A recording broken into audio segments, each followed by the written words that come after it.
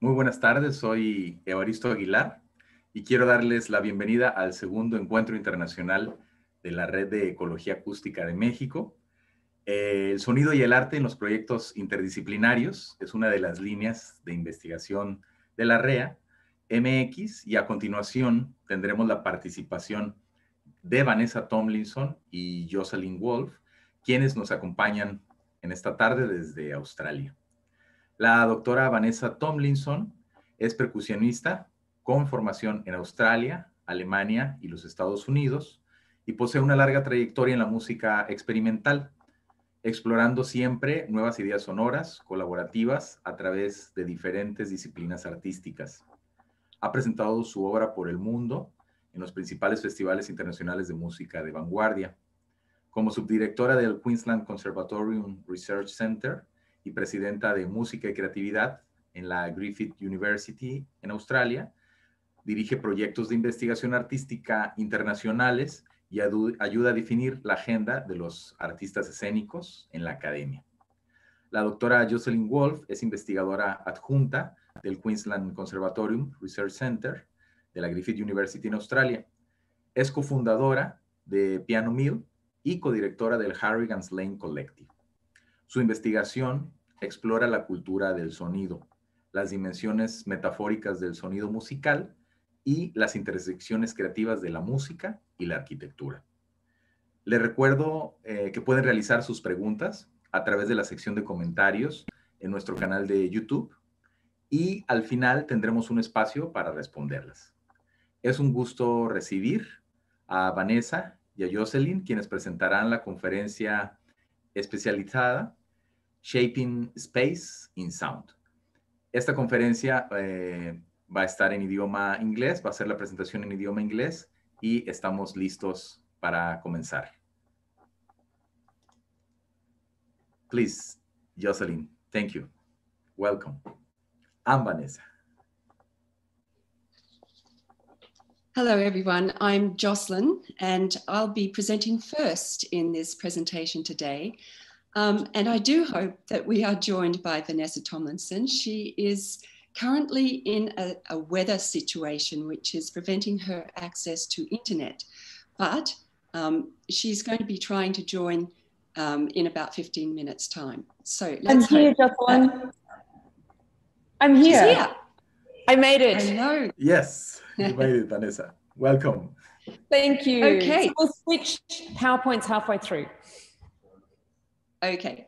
All right. So in our presentation, we think through sound and space from the perspectives of architecture, the built environment, music, and listening. Keeping listening as the central concern, we look at a project that we did together called Out of the Auditory. And we go through the relationship historically and the current trends, the relationship of music and architecture. And we go through different modes of listening and ways of interacting with spaces in which we gather to share musical ideas. We'll conclude with sharing our latest research project.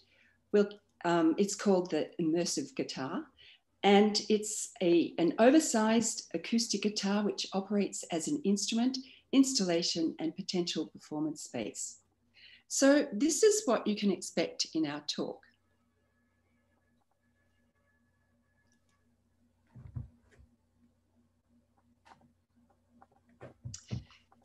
Most of us gathered here for this conference spend most of our lives surrounded by architecture, by structures designed for working and living in.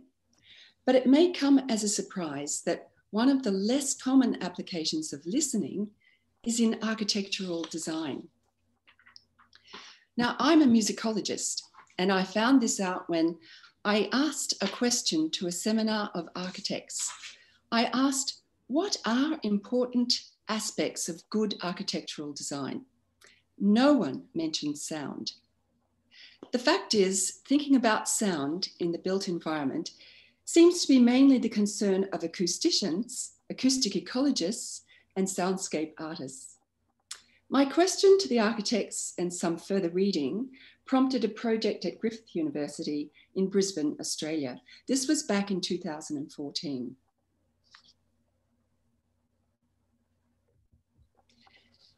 It involved 2 years of an embedded course for third-year architecture students, working with music students to design a temporary installation to the entry of Queensland Conservatorium. So this is the site. Now, look at these bare bricks and surfaces. Do they engage you sonically?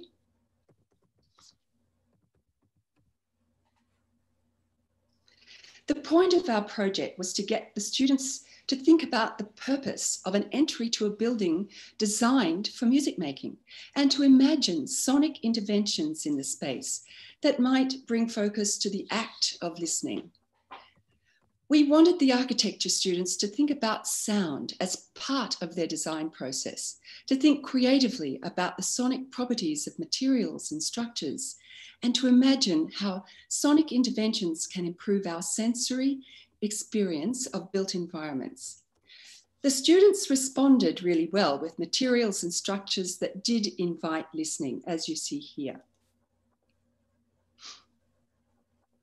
In this way, our project was inspired by the notion of oral architecture. Oral architecture, in case you aren't familiar with it, is a relatively new discipline. It makes the potential of sound more explicit in design. How spaces can be experienced by proactive or attentive listening in contrast to passive hearing. The practice takes into account meaning, emotion, and symbolism contained in sounds as defined by our cultural frameworks. Oral architecture makes a compelling strategy for promoting change in the architectural design of spaces we live and work in. The need for change arises out of a perceived shortfall in architectural thinking about sound as one of the senses that fundamentally engage us with place. Architects visualize spaces and draw them. As a result, oral effects, the oral architecture of a space, is too often an incidental or even an accidental consequence of design. It's also been noted that there's too much focus on controlling noise to consider more creative and aesthetic uses of sound. As a benchmark study in this area, Paul Raff Studio has been developing a means of representing sound in the refurbishment of the Canadian Music Centre in Toronto. The entrance is described as an ear cleaning space, taking people from the noise of a busy Toronto street into an expressly different oral experience inside. Then the public floor in the foyer, by means of using different surfaces to walk on and resonate, tunes people into the role of listener. Further into the building is a performance space, as you see here. With an installation of timber petals, they present challenges, intentional challenges for a performer to work with. But the shortfall in thinking about sound in architectural design has not always been so. From prehistory to the modern day, we can observe how architectural design, architectural traditions, and the acoustic characteristics of buildings have had a fundamental influence on musical identity across most societies in the world. Ultimately, while architecture and music differ in materiality, they both define a type of space and are organized and structured that way. It's been argued that architectural traditions of different cultures even fundamentally influenced whether the music developed as predominantly melodic or rhythmic. This is then related visually through what we see. So for example, this Neolithic subterranean structure in Malta has a resonant niche cut into the middle chamber, designed to project specifically chanting or drumming through the rest of the space. But it was from around the 6th century BC that music and architecture became intimately joined in the Western world through the idea that they both defined a kind of order revealed by mathematics and geometry. Conceived by Pythagoras, this was the theory of harmonic ratios that would be embedded in the formation processes in music and architecture over many centuries. The 19th century notion that architecture is frozen music was born out of the writings of Roman imperial architect Vitruvius, who was profoundly influenced by Pythagoras. Vitruvius explored how columns, such as you see here, should be designed by analogy with various musical modes, and how stone theatres could be made to resonate like musical instruments. Even in the Middle Ages, Pythagoras' harmonic ratios were still being used to give the performance of music particular significance in the church. Architecture, the mirror of eternal harmony. Music, its echo. In the Lutheran Church, after the Reformation, the insertion of galleries allowed more room for congregation. Despite the tall ceilings and resonant space, the fact that these galleries were filled with people wearing layers of clothes and heavy cloaks, as they did in those days, made the acoustic drier. So it was possible for Bach, for example, to compose with more notes and harmonic layers than was previously attainable. Westminster Abbey and the smaller Chapel Royal in England. These two buildings inspired very different music from one composer, Purcell. The Gothic arches and columns of the Abbey were perfect vehicles for the ceremonial music that became a signature of the uniquely English Baroque style that Purcell developed. His organ and choral music for the smaller chapel led to a characteristic style of church music that was copied throughout the country. Now, St. Mark's in Venice. Imagine the music of Monteverdi and Gabrielli, the madrigals and masses filling this space with a forest of voices, and so on. All of these composers' works are now heard across the world in completely different spaces, yet their composition ultimately defines them as originally belonging to an interconnected architectural and musical history, the result of the buildings they were composed for, and of course the politics of the time. We can think of this as architecture really making sound, a visual record of sonic musical histories. During the 18th century, secular music prospered. Amongst the elite, dedicated music rooms became popular, with attention given to their acoustic characteristics expressed in the architecture, as well as what was heard. Mirrored walls for the reflection of sound, as you see here, where you might imagine the string quartets of Haydn. By the 19th century, the rise of the middle class, along with rapid industrial and urban growth, demanded larger concert halls. Liberated from the church and private patronage, composers were, in a sense, also liberated from prescribed architectural settings. From monumental concert halls like this to flexible multimedia studios, we witness how the democratization of concert going places different demands on composers. Now, generations of acoustic and audio specialists have created multi-use auditoria like this with audio-visual technologies, and in so doing, have changed how what we hear connects with what we see and therefore experience. Where composers once responded to architecture with innovations in musical styles and instrumentations, their works have become part of an expanding repertoire that might be performed anywhere. At this point, music is no longer understood through the architecture. On the other hand, some concert halls have become refined spaces for listening, like Frank Gehry's Disney Hall, described as a precisely tuned instrument for listening. Now, the 20th century also saw a very boutique revitalization and evolution of those old relations. Notably, this began with architect Le Corbusier, who inspired composer Xenakis to integrate specific musical principles into architectural forms, like this so-called flying glissando in the Phillips Pavilion. But these generally make allusion to sound, rather than drawing attention to sound through the materials of design and experience of the space. Some architectural creations go so far as to reference instrument design, but they don't always take the analogy to an operational level. But one good example is this house by an architect in collaboration with a sonic installation artist. Yes, it's a house. It's an instrument and a performance space in one. The architecture of the house is the structure, bridge, and resonator for a series of giant string instruments. The strings are made of specially developed brass and wire. The patterns of the strings are extensions of the architectural lines of the house, but they can also be sounded. Now, this ancient kinship, this connective tissue of sound and architecture informs at least one aspect of Vanessa Tomlinson's thinking about the act of listening. And now I think Vanessa can actually join us. Hi, Is that everyone. right, Vanessa?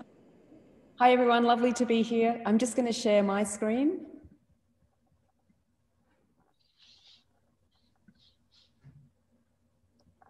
And join in. Thank you. I'm coming to you from the south of Australia. It's a very windy day, and I apologize. There's been a lot of internet issues here. Yes, I hope that in every one of those photographs of buildings, you imagined the sound of that building, whether it's an oboe or a koto. It conjured up some idea of the resonance, of the volume, of the height, of the dryness, or whatever of each of those spaces. And this is what I'm particularly interested in, but taking away the building and going outside into the environment. I've been doing a project called Soundings for a very long time, which is activating spaces or places by a musician where we are investigating or information seeking and performing. So it's through the doing that we find out about the space. And I'm trying to say, how can site-specific performance lead to new knowledge and relationships? How can site-specific performance help to activate listening and therefore understanding of place? And who and what is listening and who and what is playing? Lastly, can artistic work affect change in a site, leaving memories, transformations, and fragments? And this is probably the thing that I'm most interested in, the idea that we have these memories that are deeply embedded in place and relational things with sound. So this started back in 2009 with a project called Sounding Wivenhoe. And what you see here is a depleted water source for the city of Brisbane. This is my city. This is where we get the water, and this was in drought. I could not understand drought. The way I learned to understand it was to take musicians to the site, get them to play on site, and get us to stand on land that should have been underwater. So the sound helped me, but also the gathering of people in place helped me understand.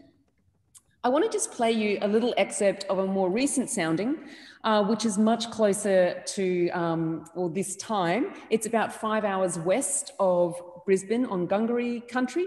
And this is just a little bit about my process of understanding place. We don't have those beautiful columns, but we have magnificent trees. We have a nice water source here. We have a creek bed, and we can still hear sound operating in place. Take a listen.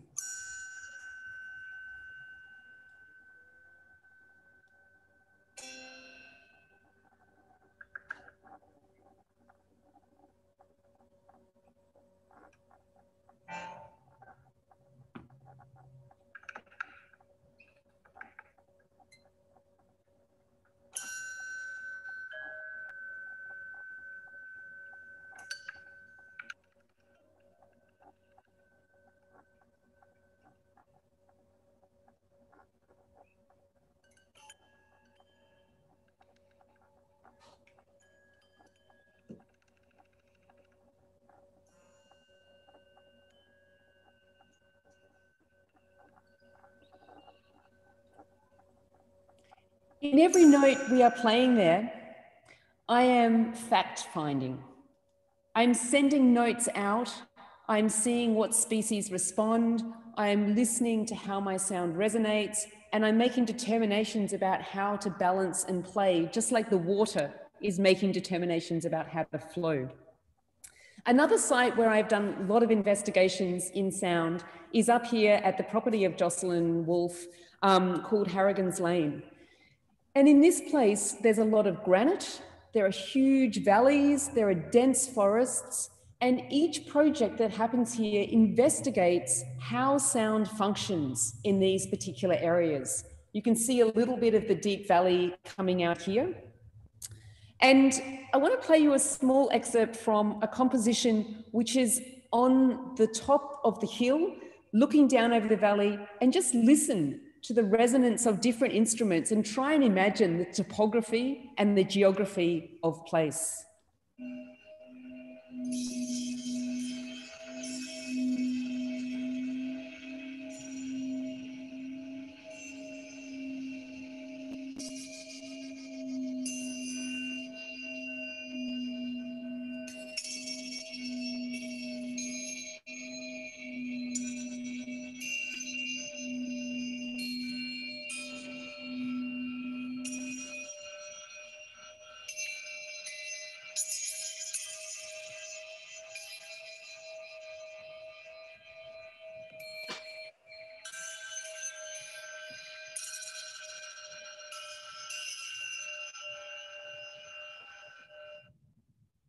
That composition goes for about an hour, so I won't be playing that all for you today, but if you'd like to get any of the links to these compositions, I'm happy to share them with you later. Now, on the same site is this building here, which is called the Piano Mill.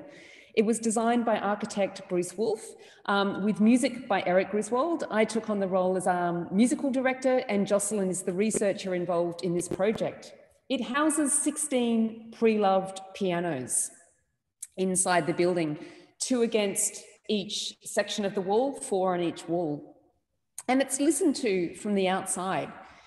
It's an instrument, essentially. It's a piano mill. It generates piano sound, but it's also a house for these 16 pianos that are slowly detuning and devolving over the years. It's also a playground. About 7 composers have written compositions for this. 4 albums have been released of compositions. And let me play you its theme song so you can start to hear a bit of the sound of this instrument come architecture in environment.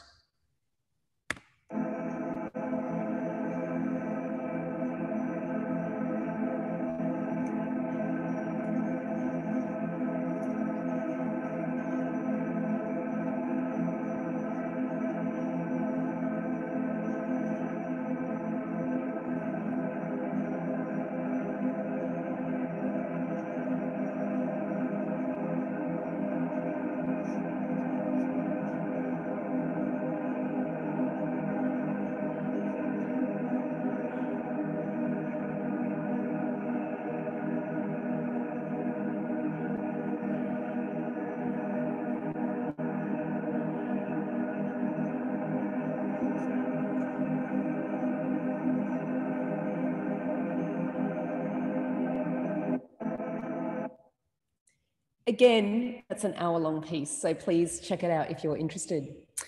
Recently, I was asked to do a performance in a public space in COVID. Due to restrictions and changes, we needed to gather outdoors. I was playing a solo tam-tam composition in my city of Brisbane. And what became really interesting in this gathering was that I was making my own architecture. I was making my own sonic bubble, which was the space in which you could hear the tam-tam. So when you were inside my sonic bubble, you were in the performance. And when you were outside of it, you were just riding your bike, you were just hanging out, walking, doing whatever. And I realized that we don't actually have to have architecture to define sonic spaces. And this started me on thinking about new rituals of listening, how we can define what a listening space could be. It's extended further with the project Jocelyn mentioned at the beginning, the last thing I'll talk about, which is the immersive guitar. The brainchild of guitarist Karen Sharp, she had always enjoyed the feeling of a guitar against her belly when she played, the resonance, and she'd always wanted to go inside the guitar to listen. to become very small, to crawl inside her guitar and imagine the sound from that perspective. So what we are doing together with this research team is building a guitar that's 11.5 times the size of a normal guitar. So we can now, as you can see on the right there, we can walk into the guitar, look up and be inside the body of a guitar. It's like being in a womb. It's like being surrounded and ensconced in sound. The sound boxes are like resonant cajones. The strings still operate like strings, but you're playing them over your head. And the idea is that this is a performance space. So it's like a little mini concert hall, an installation, and also an instrument. Trying to re-inspire this idea of architecture, space, environment, and ideas about listening. Now, when I listen, these are some of the words that I think about. And I imagine architects think about some of these words as well. They're words that inspire shape, they inspire the journey of sound, and they make us really think about materiality and our environment. That's where I'd like to leave it today. I'd like to say a huge thank you to Evaristo for inviting us to be part of this incredible conference. I feel a long way away in Australia from you in Mexico, but at the same time, I feel very close to all of you because I know we share many things in common. On behalf of Jocelyn and I, thank you very much for letting us present. Thank you very much, Vanessa and Jocelyn, for this wonderful presentation. We are glad you made it on Vanessa, because we know about the inconvenience for the connection to the internet.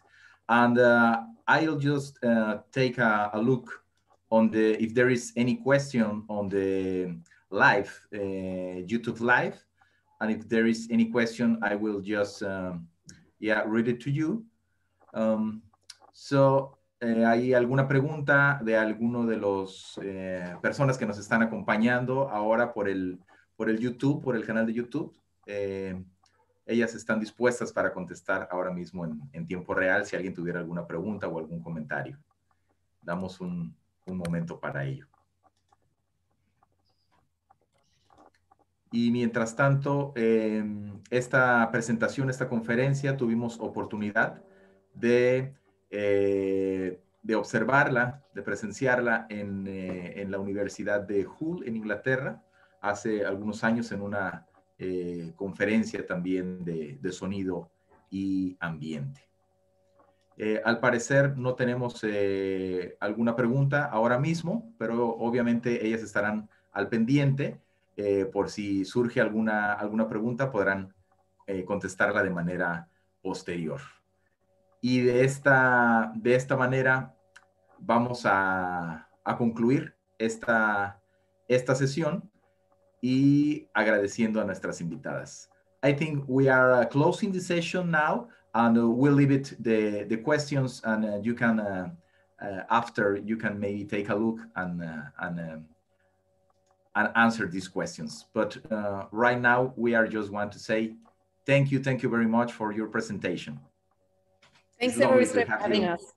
Have a great day. It's lovely to have you in Mexico. Thank you.